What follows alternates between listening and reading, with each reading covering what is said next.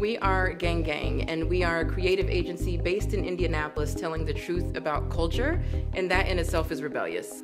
Yeah, I think, really in essence, our mission is to support the creative economy, and creators are rebellious because we have to. We have to challenge norms, we have to challenge the status quo, and that's evolution, that's a revolution, and creators we're on the front line.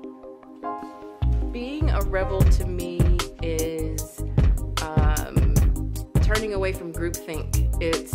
It's being true to yourself and what you believe in. It's not kind of succumbing to groupthink.